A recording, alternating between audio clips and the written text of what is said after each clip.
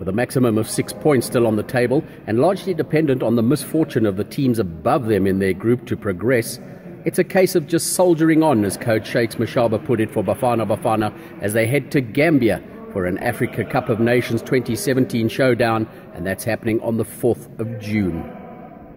Coach Shakes Mashaba has pretty much gone with consistency, and he's roped in just 2 new recruits for the trip to Gambia.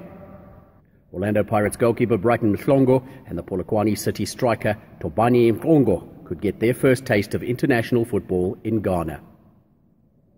Trevor Cramer, Jacaranda FM Sport, Safa House, Johannesburg.